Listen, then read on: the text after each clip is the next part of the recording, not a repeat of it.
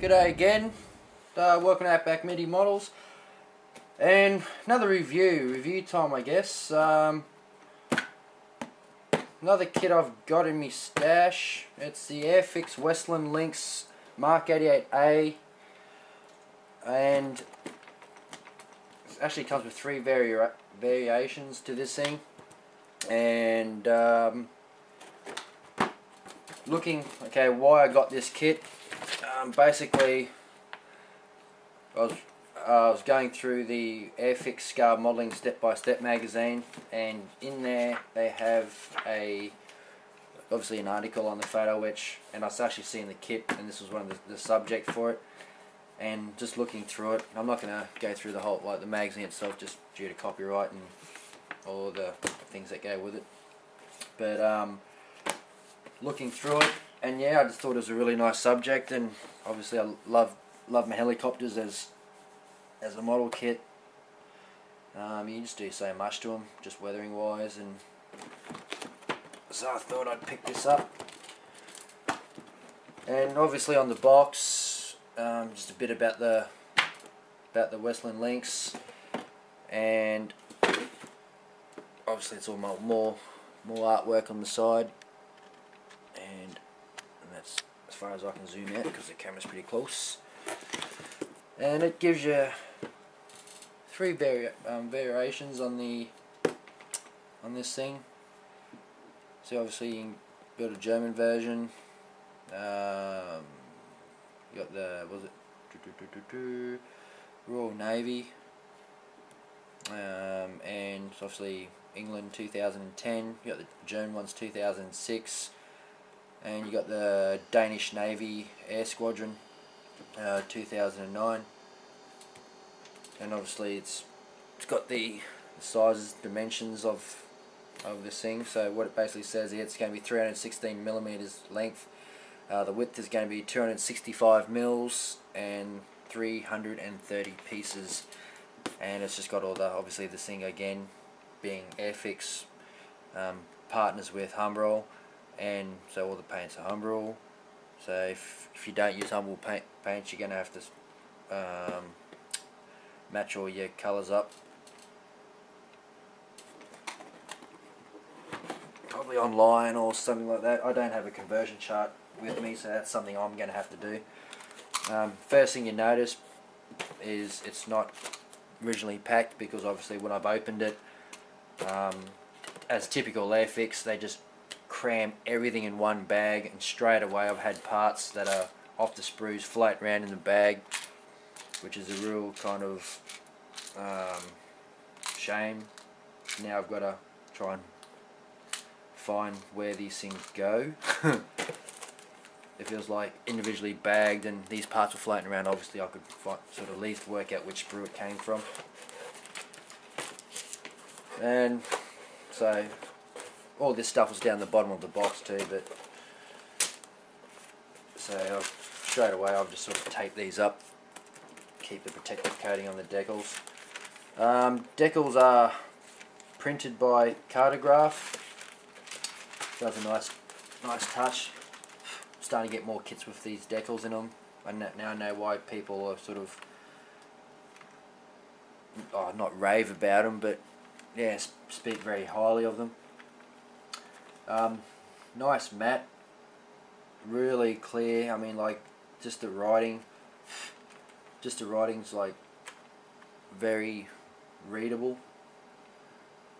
You can, if you squint your eyes, I mean, my eyesight's pretty bad, so yeah. Obviously you get a magnifying glass, you can read it. Obviously that tiny little decal there says high voltage, and it's just tiny. Yeah, it even says like things like footstep. So you've got all your turn this light on. Yeah, so you've got all your cockpit, all your dash panels, decals, decals, and say that would be for the Danish version of it. like more of the Danish, yeah, the Danish flag. There you go. And then you've got Royal Navy, all your German markings there. There's all your commons. Oh, it even tells you there A, B, C, more commons, and yeah, so that's the decal sheet.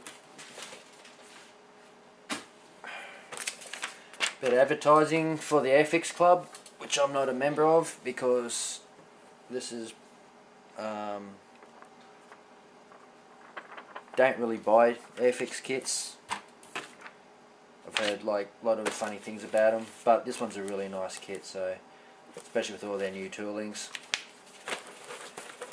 I'll get rid of this. I'll go through all the paperwork first before I get into the plastic. This was nice when I opened it. Very impressed by this. These are your paint schemes, all nice in nice colour. So, whoops, got 3 here. Thought there was only 2, obviously, which is good. Obviously didn't go through that good. So here's your German. Yeah, Damien asked me to pronounce that. I just sound like a complete tool if I try and read that. So sorry for any German people out there, but yeah, that's the German version, which I think I'm gonna do. Yeah, don't know why, but obviously I love the German armour and German World War II aircraft as well, so that's the one I might go for, but who knows, anything can change. You know what it's like when you paint models, you sort of get halfway through the instruction, you go, that's nice. There's Royal Navy, nice grey. Very clear instructions, like you can't really go wrong with these. So hopefully, well actually not hopefully, but after seeing this kit, as I always do before my reviews, I sort of have a quick sneaky look at it. Instructions, obviously all the assembly icon instructions here, so what these things mean throughout. Obviously assembly instructions, basically just read the instructions, and yeah, so and there's a bit more about the links here on the front page. And you got your counter piracy, you got your air sea rescue, and then you got your anti-surface warfare. At the moment, at this stage, I'm sort of leaning towards the anti-surface warfare. Yeah, just like the front profile of the helicopter here. Yeah, it's pretty well marked out too. I mean, you can't really go wrong. You've just got to make sure during construction, and even before you start building, like I do recommend going through the instruction book before you even start cutting plastic off the sprues, because it's not a straightforward build. It's throughout the whole instruction manual you're going to have, and I'm going to use this first page for an example. You've got your B options, and then you come down here, and this is all in step 1. So you've got your B options on the cabin floor, and then so you've got your seats as well, B option through here, and then even then they give you different options, like which is why let me see. One says 1 mil, 15A. Oh, okay. So this one, so where you've got your passenger seats here. I'll zoom in. Sorry, guys. You got your passenger seats here. They can either face lengthways with the helicopter inside the cabin, or you can. The other option is you can have them facing widthways. So yeah, like I said, you've got to just study instructions, and also on the back you've got you've got modeller's notes, but I generally just scribble down here as I go, so I normally have notes as I'm building along. Yeah, so all your seat constructions. Yeah, it's not too hard to understand the AIRFIX instructions so far. Like, I have dealt with model kits instructions, you're just sort of going like, what the heck am I looking at here? But with a bit of planning, and you're normally okay. Yeah, so like, I mean, it's nice details in here, like inside the cabin, if you can see. Like, I'm just going to do a quick brief of the instructions because there's over 100 steps in this thing. So, machine gun assembly,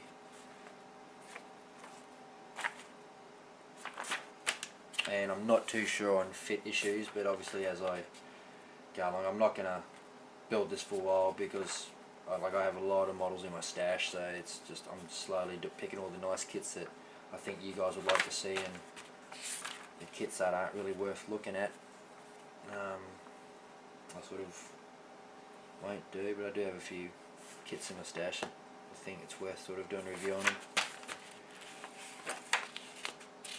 Yeah, so it's, I mean, you can pause it as I'll just sort of flick through it, and if you want to pause it and during watching you can sort of have a look at it a bit more.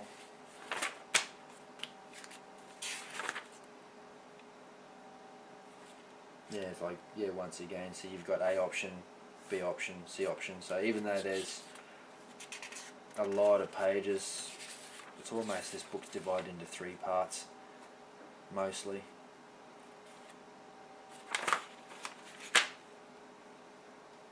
I mean, even just the drawings, the artwork here, just for the actual helicopter itself and the cabin, the outside, the fuselage, if you can call it a fuselage. I've always called it a cabin. Yeah, it's just nice. They haven't really cut corners with it. Yeah, just windscreen wiper installation, and obviously you got your airlift assembly here, machine gun assembly. So what do you got here? You got 1, 2, 3, 4, 5, 6, 7, 8. 8 steps just to build a machine gun. So up to step 104, and then you start putting together the hub for the rotors, rotor blade assembly. And they give the option too, because you've got a, obviously because of the sea rescue one, and this is, I think, the Lynx. Like, I don't know too much about the Lynx, haven't read too much on it yet. It's anti-ship missile, sea. So I think it's like more of a Navy helicopter. Correct me if I'm wrong. Just leave your comments down below. It's just because I really want to know a bit more about it. Obviously you guys in the UK would know more. I don't think we have these things here in Australia, so.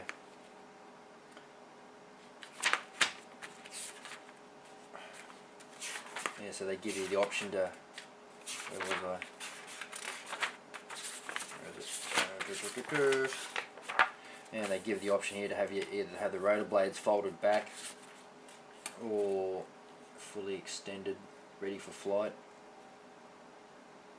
So there are different options here. Once again, you've got to look through it and before you start cutting off all the parts. And so they give you all the parts too to lock them off. Like, you have parts to lock it off on the helicopter itself. And you got the tail boom, booms, and including your tail, your fin. I think there's like 1, 2, 3, 4, 5, 6, 7, 8. And put it this way, you've got more than 8 parts just to assemble the back half of the helicopter, and that's not including all the little tiny fiddly bits. Yeah, so it gives you the option too for the main tail rotor, the swing back, lock it off just to conserve space on the ship or the carrier, whatever this thing lives on. And just a couple of drawings out the back here, what your options are as well. That's what I mean. You get the options to flick all the rotor blades back, and then swing the tail rotor into it as well. So that's the instructions. That's that. That's that. Them over behind me. And looking through the plastic now. So I've separately bagged all these things. Obviously when I noticed a couple of parts missing, or falling off the sprue. And yeah, so there's only, what do we got here? So this is what basically came out of this kit. So there's obviously one of the landing gears. It's come off. These things, I have no idea what these are at the moment. Who knows? But I'll find them, sure enough. So, they're safe.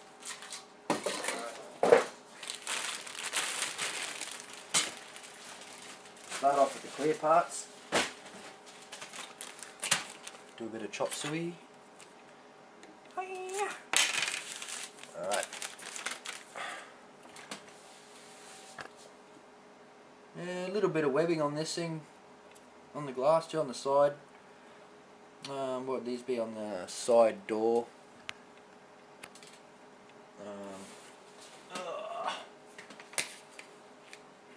Yeah, so look at a bit of glare on that, get rid of that, doesn't really help. Yeah, don't know if you can see that webbing or not, but she sort of runs. Where is it? Where are you? Damn. She's a paintbrush. So if you see, there's actually webbing all along in here, and it's not, I guess it is bad, but then if you're not too worried about it,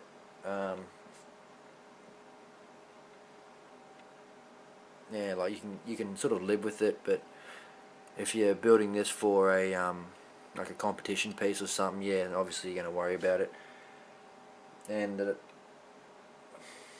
actually the top glass here for the front, for the main windscreen, it's actually really, yeah, it's all distorted. But the front windscreen itself's not too bad.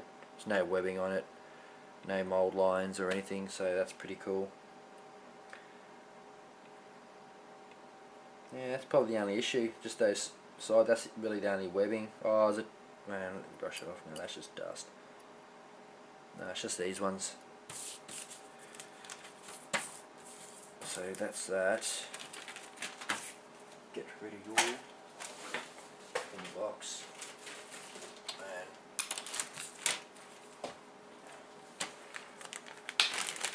And these bags are great too. Go to your local shop, supermarket, and just get the snap lock bags there. I just bought the cheapy ones, but always reusable. I got them for a box of 20 for about $3 or $4. Okay, tail boom, and you've got under the. So we've got here. So this will be under the bottom half of the nose, I think, what it looks like. And straight away, I can say no flash, which is absolutely awesome. So that's actually a really nice detail too, like heaps of riveting, like raised riveting. Helicopters do normally have a lot of raised riveting on them, and so if I zoom in, just use the light to reflect off, you actually see the detail. It's really nice. Plastic's not too soft or thin, and I have heard that about AIRFIX kits, that the plastic is quite thin, and which is has made me not buy one or purchase one. But I'm hearing a lot of good things about the new AIRFIX kits with the new tooling, so I thought I'd give them a try, and I was actually quite happy with it. The seat's pretty average.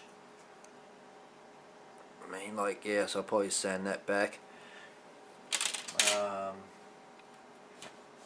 What I actually have started doing, and I can't find it. If you guys familiar with this, you know, when you open up your chocolate milk powders, like I don't know what brands you guys have overseas, but Milo or Ovaltine or just any chocolate powder you put in your milk. So your kids will, if you got kids, you know, you probably know what I'm talking about. The alfoil that you get off the top after you take the tin off, or the lid off the tin, you got that sort of protective sealant thick foil. Keep that, because that's like too many people throw it away. If you can flatten that right out just by using I normally use just a piece of wood, or yeah, generally just a piece of wood with a bit of cloth around it, and just sort of whack it on your cutting mat and just flatten it right out, and then you can start using those basically really thin photo etch. Like you can cut it out with a pair of scissors. You can cut it with a hobby knife or a scalpel. So I actually might do that and just, yeah, I think send them off. But that's just what I thought I'd chuck that in there. Because I've never actually seen anybody on YouTube like show that tip or even mention that tip. I mean, it's great. You can, well, I'm just getting the next sprue out. You can actually use it for putting straps on helmets if you do miniatures, like your army figures and stuff. You know, goggle straps and things like that. So next sprue, which is the D sprue, we have the rotor blades here. And then what have we got here? No, actually, yeah, the detail's quite nice. So around where you've got all the parts for your rotor on the inner rotor blades, as you get closer towards the hub, there's actually a really nice raised riveting detail on. These are the parts I'm talking about. I mean, they're probably too fine. If you can probably see them there on that angle, like I really hope you can see it, because it's actually a nice touch to this kit. Injector pin marks, they're almost non-existent on this kit, which is,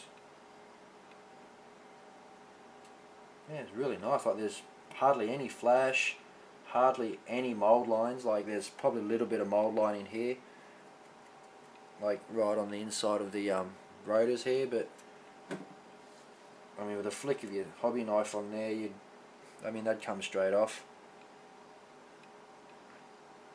I mean, like there's just tiny bit of flash on in here, but I mean I'm not even going to carry on about it, because it's just so minute that you just go with your hobby knife or seam line removing tool, then it's gone.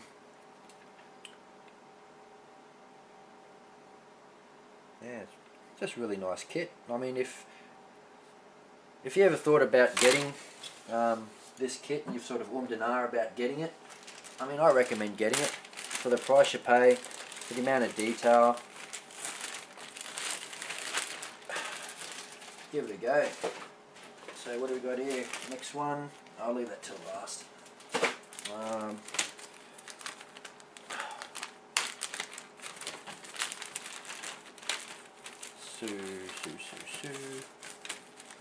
Carefully pull it out of the bag. I don't want to break any more parts. Okay. What do we have here?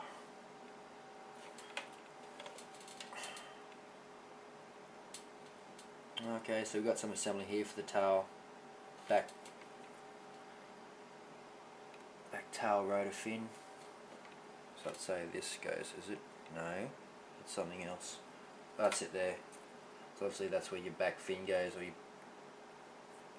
and your tail rotor goes on the other side here. So your tail rotor goes here, and then that goes on the other side, and that's where your fin goes. Your stabilizer. Got all your bombs here.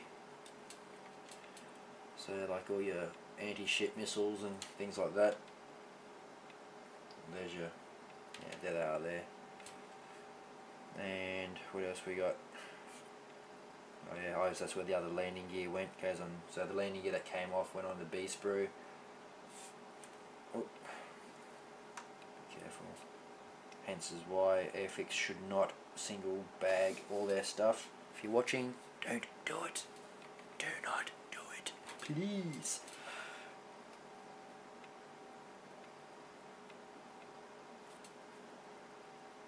Yeah, so yep. Once again, no flash. Hang on. Ooh, lucky.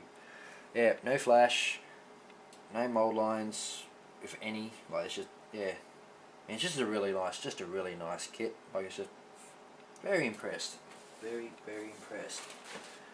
So, and then onto the last sprue, onto the cab itself, helicopter cabin.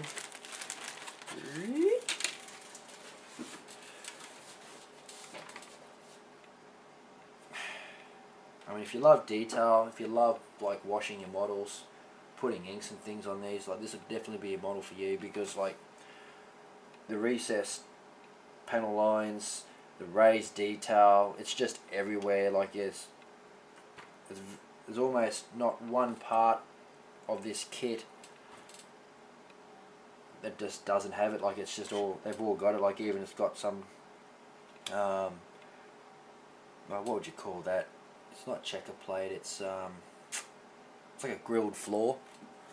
So rip it in here. Oop. Rip it in here, you actually see like what I'm talking about. I mean, you might say, oh, but that's flat. Spin that part around. There you go. You've got who knows what that is. Hang on. Yep, I won't find out till I get to the actual build or the instructions themselves. But like I said, you've really got to study the instructions before you start building. And then here you get there's your tail boom. Where is it? Oh, I missed the sprue or something. Okay. Yeah, so there's your option for your fully extended tail boom, and that was on your C sprue, and this is your A sprue here. So this is where you get the option for your folded up your back fin.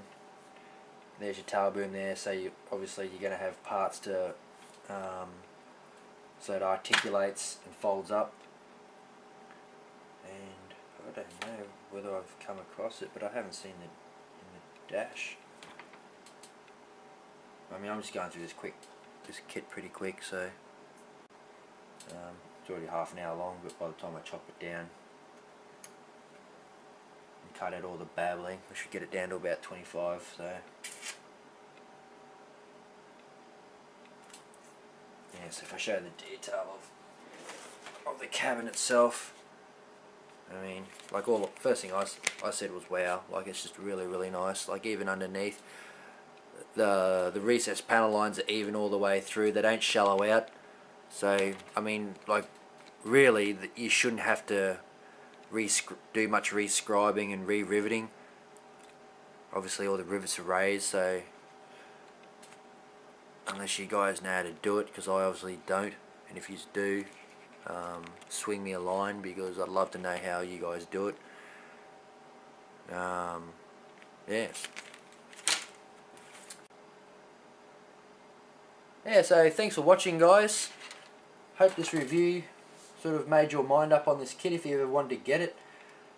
And happy modelling, have fun, and don't chop your fingers off with your hobby knife. Thanks, guys. Catch you later. Bye.